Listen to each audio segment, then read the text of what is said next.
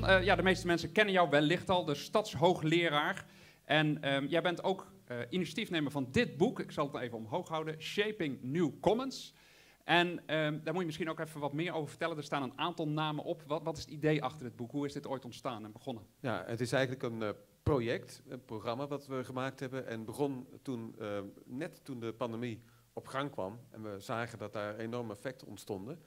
Toen maakten we ons zorgen over wat hebben we nu straks nog aan gezamenlijkheden in de maatschappij. Die kwamen onder druk te staan. Dus we hebben toen heel snel eigenlijk allemaal wetenschappers van onze universiteit bij elkaar gebracht. En die hebben op hun terrein geschreven over wat is er aan de hand, wat zijn de effecten nu, wat kunnen we verwachten. Dus dat was stap 1. Dus dat is een boek, dat lijkt op dit boek. Maar daarna dachten we, oké, nu hebben we een soort stand van zaken. Ja. Maar we willen ook wat actiever kijken naar wat moet er dan veranderen. Ik moet direct even natuurlijk zeggen wat commons zijn, want anders denkt iedereen, wat is het? Waar hebben we het over? Ja, zeker. Maar wat we in dit deel van het programma hebben gedaan, dit project, dat we dachten, laten we nu vooral ook de jonge generatie vragen naar hun kijk op hoe zou je tot, en dan pak ik een Nederlands woord, tot nieuwe gezamenlijkheden kunnen komen in een sterk veranderende tijd. Niet alleen corona, maar ook de klimaatcrisis. Nou, Oekraïne is erbij gekomen. Dus dit is het resultaat van een wedstrijd, een essay-wedstrijd. En hebben we dus gevraagd, uitgezet die contest.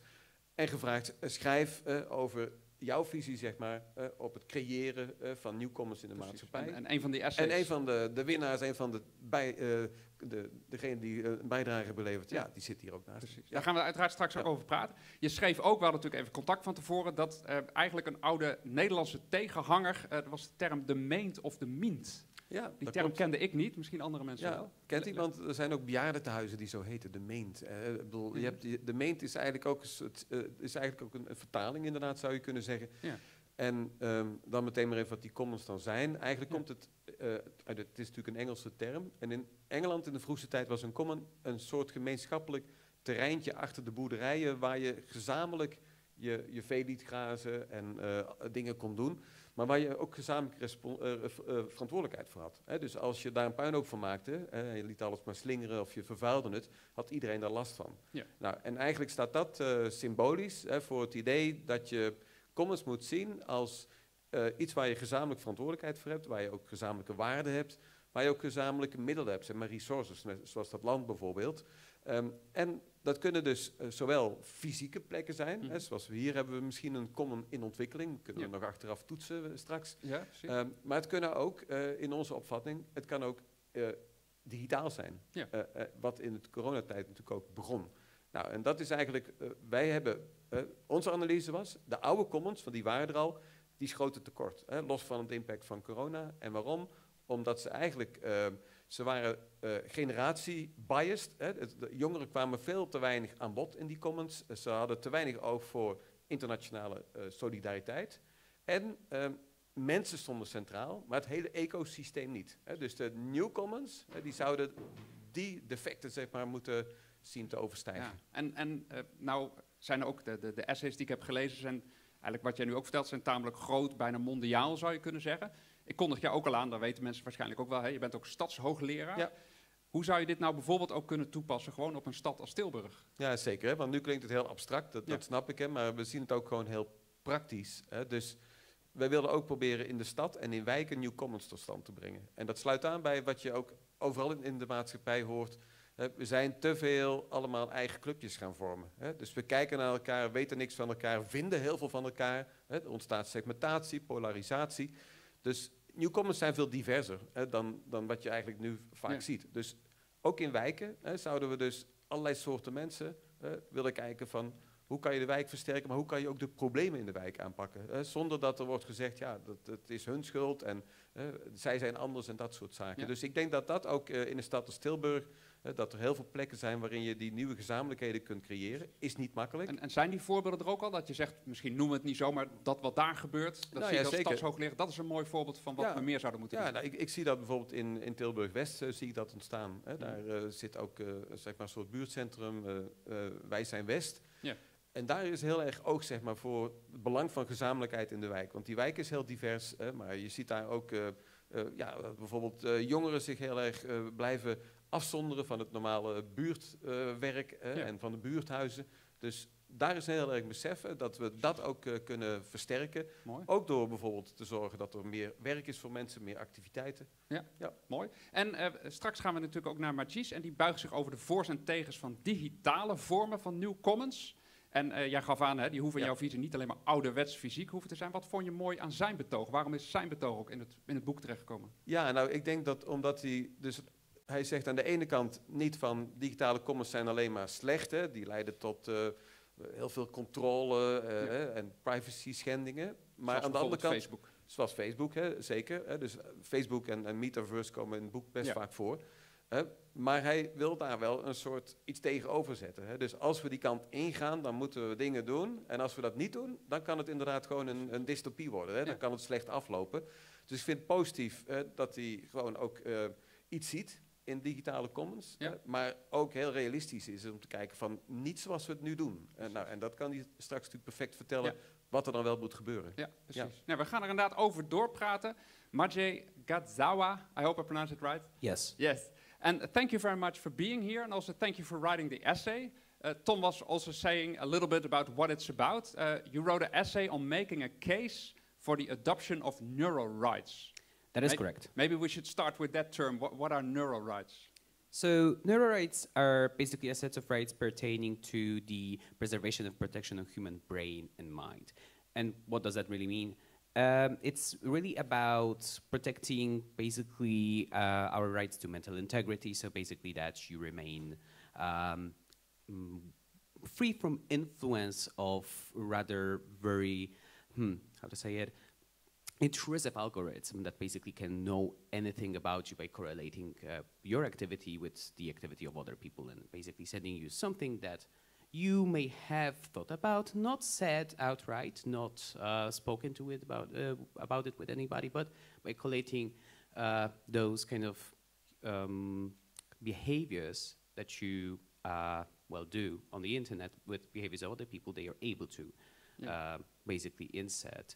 And Neurorights is really about taking all of those kind of intrusions and really putting kind of a basically wall around that, or basically cutting off the intensity of the intrusion. Really. So has that to do with the phenomenon that if I like something, I share something, that Facebook, for example, learns about what I like, what I dislike, and therefore learns about who I am?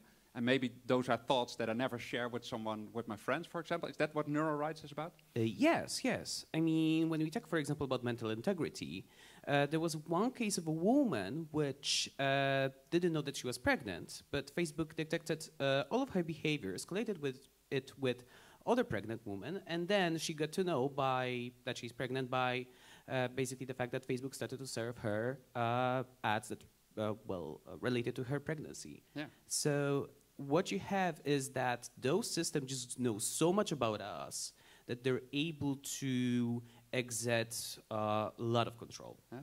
And so, for example, for my essay, I used Max Weber a lot, but I also read other authors that go more in depth into that, such as Yasha Levine's Surveillance Valley or Tikun's Cybernetic Hypothesis. And they're much more kind of, they're really radical in seeing the way that it is done, how it was done. And they're really talking about how, like, this is very intrusive, and it was, this sort of intrusion was in the beginning there, in the beginning days of the internet with ARPANET, for example. Let's take, for example, this Weber. You used his essay, Technical Advantages of Bureaucratic Organization. And I'm also a sociologist. Max Weber is, of course, way before Facebook. He never heard about it. He died before it even started. Why do you think his theory is still relevant on this modern technology?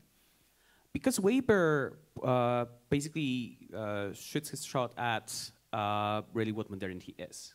And for him and many other writers after him, it emerges as this kind of system that with bureaucratization, with basically sciences and advances of social sciences, it kind of petrifies the world in a sense that it establishes those structures that are really rigid, that favor kind of repeated behavior, and that really kind of enclose humans.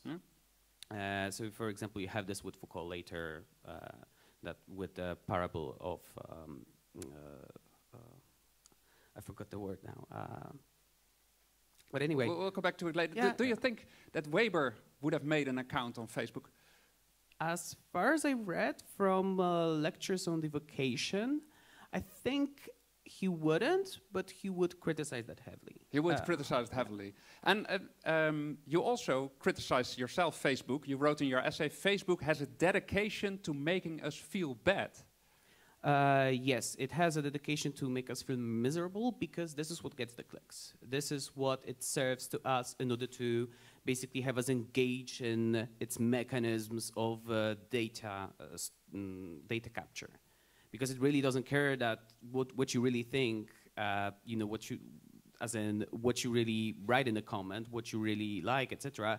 It is just its way of basically getting a profile of you so that it can sell it to advertisers. And really, that's what all of Facebook was about post 2009 when it set up this model, really. Yeah. But on the other hand, you could also say Facebook is creating a new commons. It brings people together. For example, also when people are protesting, when people are finding people with the same problems in life, they can share their stories. That might also be a positive side. Yes, there is this sort of digital agora, but it existed before Facebook. We had forums, we had...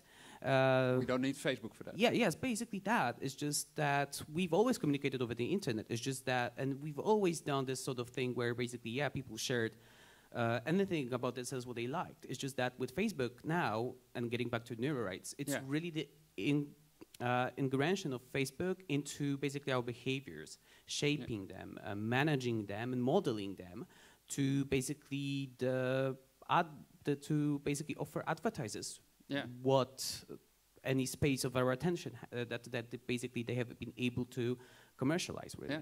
Because Ton, if I can ask you a question as well, you are a heavy social media user. I see you a lot on Twitter. You're active on LinkedIn. I think some more social media. If you hear this story, does it change your thinking? Because that's also one of the goals of the book, about your own behavior. Yeah, I think the main thing, of course, is that you should be aware. So many people are not aware about the way the algorithms indeed affect your mental health. So the protection that you advocate, I think it's very important. But again, I mean, there are also quite advantages of using those media. But that's the trick, you know. Without advantages, people wouldn't be involved. So again, I appreciate, and this is why we included the essay. It's not about saying all those digital comments are bad, but you should realize that it really can affect your brains, so your autonomy, but also your mental health. And I think that is a very important warning in shaping new, but also better comments. And this concept of neurorights, you're also someone who always thinks about plans, who always thinks about how can we implement it in policy, etc. Do you have any ideas on that? Yeah, neurorights are, I think, very original. We might need some elaboration because we know human rights, we know citizen rights, but neurorights, the rights to protect your brain, that's quite a novel thing, I would say. But in modern times, in digital common times, I think it would be very important to try to define neurorights, elaborate it, and use it, experiment with it, before it's too late. Yeah. Because if there would be policymakers here, let's say we have the mayor of Tilburg or we have Mark Rutte, our prime minister, and you say you should do something about neurorights, and he asks, yes, please, but how? What are your thoughts on that?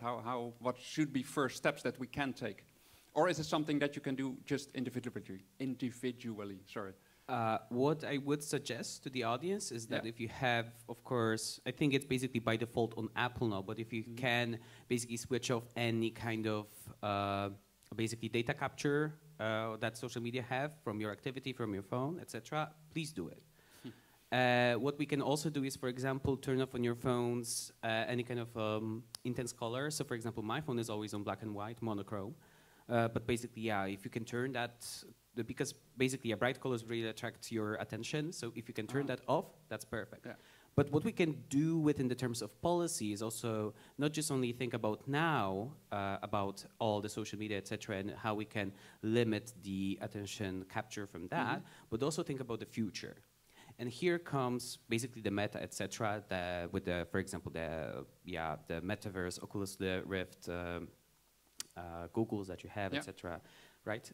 So basically, what we can do is that we can limit our basically data capture in that. Facebook, for example, as far as I know right now, doesn't take data from the Oculus Rift and sends it to its servers, etc. But as in my essay, I've shown that it can happen anytime that they can change their decision. And, well, basically just, well, capture your data or capture your privacy. Let's capture some questions from the audience. Yeah, exactly. Ja. Dus en u mag uiteraard ook in het Nederlands vragen stellen. Uw gelegenheid om te reageren, vragen te stellen, opmerkingen, alles is uiteraard welkom.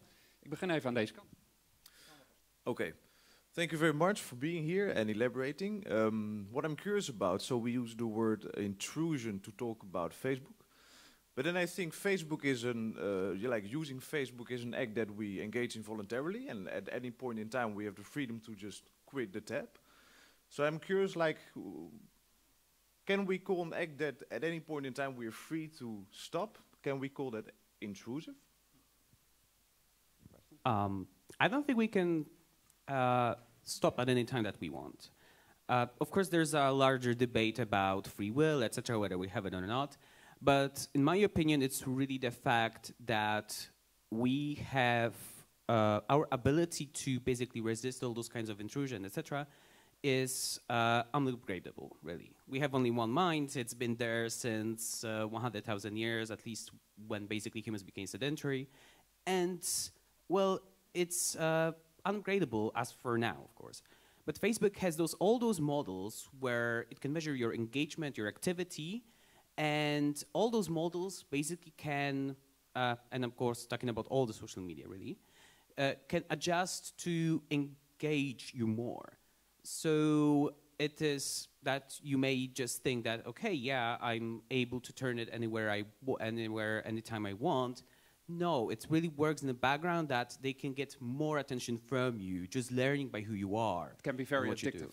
Yeah, yes, like exactly, and it's really the point that we are in an arms race of unupgradable minds versus upgradable algorithms, and I really think that we should stop that. Yeah. I'll go to the back. There's a question there. Hey, even wachten tot de microfoon bij is, want anders dan kunnen we de vraag niet verstaan. Even kijken, aan deze kant. U mag het Nederlands of het Engels. Ja, oké. Wouldn't it be better to call it freedom of thought instead of neurorights? Like we have freedom of speech, but we now engage in the situation that we encounter. Freedom of thought is under attack. Is that a better way of calling it, freedom of thought, or do you think that's different from what you mean with neurorights? It's very different because freedom of thought really, I think, pertains to basically individual opinion. But neurorights really pertain to basically the ways that Facebook can accelerate our opinions or basically intensify them, because what it really does is it can, for example, detect that you like one thing and then just, well, by attacking it with ads, etc., can intensify our likings, etc. It can change the silence on our thinking with many issues. So it really doesn't kind of pertain to the opinion per se, it really pertains to the importance of it. Yeah. So it really is different. Yeah. For example, also the example of this pregnant woman has nothing to do with freedom of thought. I mean, yeah, so there's a difference. Thank you very much for that question. Ja, ik heb een vraag voor Ton in het Nederlands. Het boek gaat over de Generation Z. Ik ken Generation X en The Lost Generation. What's the Generation Z? Is er niks meer na Generation Z? Houdt het dan op hier? Wat krijgen we hierna? I think it's probably the same with car plates. So we start again or we make different combinations. Well, I mean, one warning is important.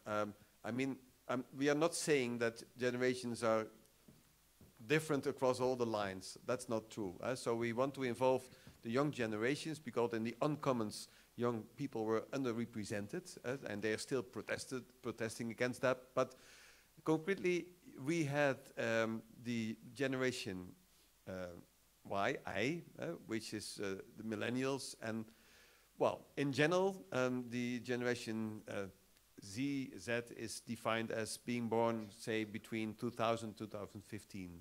So people that would be, well, if you're born, then you could be like 21, for instance. So in the end, then of course we will pass 2015 or 2012, and probably someone will invent a new term for the next generation. What would your guess be, Ton? What would be the best term? You always have ideas. Is it just Generation A or? Well, I think we'll go for another, alphabet structure. So we leave alone the classic one and maybe adopt a Chinese. There we go. That's a good idea. Yeah. A question over here. Okay, I got a question. Is it okay for you to put it in English, Don? Yeah, probably, because then you can also follow it as well. I'm curious if you can make a connection about the takeaways from your book with regards to the new commons to the labor market expertise that you possess. Do you see a silver lining there, or do you have any ideas about what should change? Because the labor market is not the Generation Z, but they are going to hire them. So what are your thoughts about that? That's a very good question. I'm talking a lot about a new kind of project or research that I really want to conduct. I'm speaking to very young journalists, and it's really about the what we see now is that young generations are a bit shying away from work. Like even if they're still at school, at university, they already know they do not want to work full time, which is not uncommon in the Netherlands. But they seem to have a sort of a radical view that the way work is organized is not very interesting. And they would say, and if you ask them what's the problem, they say in Dutch, we vind het niet leuk, it's not nice. So what I want to do is to see how we can form commons of work that work better for young people. Because if we lose young people in a very tight labor market, we will have a tight labor market for the next 25 years. That's our future. Look at Japan. So we don't want to lose the young generation, but they don't feel, that's a very strange way of expressing this, young people don't feel at home at work. So what's the problem then, exactly? And what is happening? Because this is quite serious. Also in the US, young people are dropping out. Not only the people that come from poor backgrounds or have low education. So I think work needs to become a new common. And the new common of work is different, and I don't know the English term, than putting people in kantoortuinen, which young people really hate. So they feel like chicken, they tell me. Yeah. So a new common of work is very important to involve young people in the labor market. And so we need to study first why they don't like work now, or the concept of work. And second, I want to sort of reinvent work. So start from anew, saying, okay, we'll just reset work in experiments and see what comes out. Yeah. Thank you very much for your questions and also for your answers. You get a big round of applause. Thank you very much.